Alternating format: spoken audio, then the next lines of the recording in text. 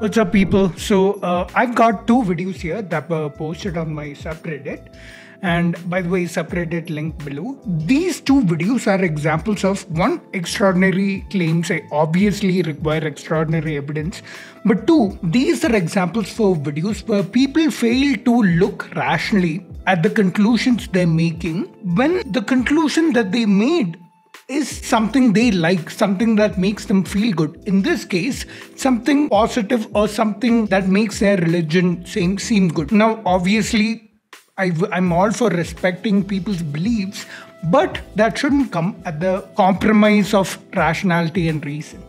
So let's get into the video. The first one we have is by this lady, Kirti History. We all know her really well over here on this channel. Thanks to the amount of BS she says, and let's watch this video. Women bleeding every month is an usual routine, but imagine a goddess bleeds, like literally bleeds. That's what's been happening in the Chengalur Mahadeva temple of Kerala. In this 1500-year-old temple, Shiva and Parvati are the main deities, and every time Parvati bleeds, a 4-day festival called Triputrata is being celebrated. Okay. So far, what we have seen or what we've heard about is this statue in a temple bleeds. Now, this violates several laws of physics like conservation of mass and all that stuff. But how is a statue bleeding? That's the first thing you should think about. Now, obviously, if the conclusion you're gonna make from this is something that makes you feel good, you're not gonna think about or look at the rational aspects or the critical thinking aspects of whatever conclusion you're gonna make. Now, obviously, statues don't bleed. I did look this up, by the way, and this seems to be some temple legend. When such extraordinary claims, you hear them, just look and see if this is something verified. This is something that has some experimental or observational evidence behind it. But this just seems to be a temple legend, and there's some story behind it. Just watch. But how do they find out about the goddess bleeding? Whenever the pujari spots menstrual stains on the clothes of Devi, he takes it to the senior women of Talamon Madam, and once she confirms the menstruation, if you have some obvious piece of evidence like the blood on the clothes, obviously you'd send it for some forensic analysis or something. But hey, forget the rationality. We just want the temple legend to flourish and people to come for this festival, 4-day festival. And yeah, 4-day festival will begin. For first 3 days, the Devi will be separated from Shiva and kept in a different sanctum with 2 women helpers, and the temple will be completely closed for outsiders. Let's look at the comments on this. Devi bleeds her and proof for a bunch of folks who are the only one to see the blood stain. See, this is why you should look for verified observation. This is clearly not a verified observation. Now, they wouldn't lie, would they? Especially when it's the only USP of that temple. This is basically the idea. Just look for a rational reason.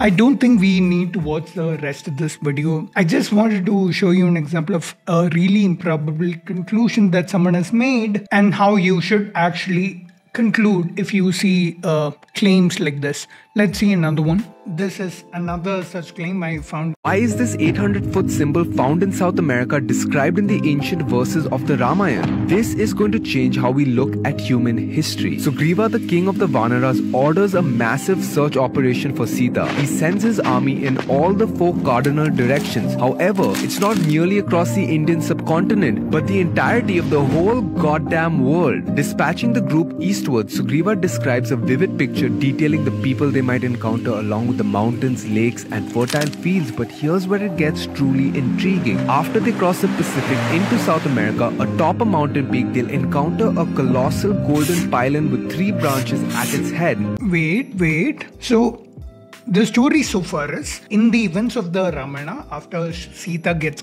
kidnapped, Sugriva's army goes and searches for her in all 4 cardinal directions, and they go all the way to South America by crossing the Atlantic Ocean. None of that is mentioned, by the way, and they find this. This is an actual symbol that's there in Peru. I looked this up, but what they seem to have concluded is this description in text of this symbol, a golden pylon resembling a palm tree with branches and heads, established on the peak of a mountain. This could describe anything. It's not very specifically about this exact symbol, but concluding that this South American symbol is the same one that's being described in the Ramayana is an extraordinary claim to make. Okay, obviously this requires evidence, but this is written in Ramayana, which is a mythological text. So I'm not gonna look at it with a lot of scrutiny, but think of what also should be true. But if this is true, there should have been a way for an entire army to cross the Atlantic Ocean and go to South America and see this. Obviously that had to be ships, couldn't have been some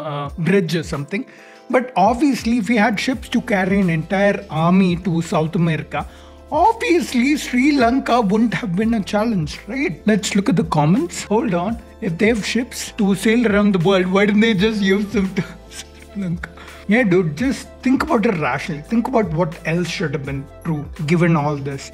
There's some description of Antarctica in the south. Wait, if armies went all the way there, they did that before they reached Sri Lanka? Seems a bit strange. See, just look at what else should have been true. Obviously, this is a mythological text. Not a lot of scrutiny that I'm gonna pay to this.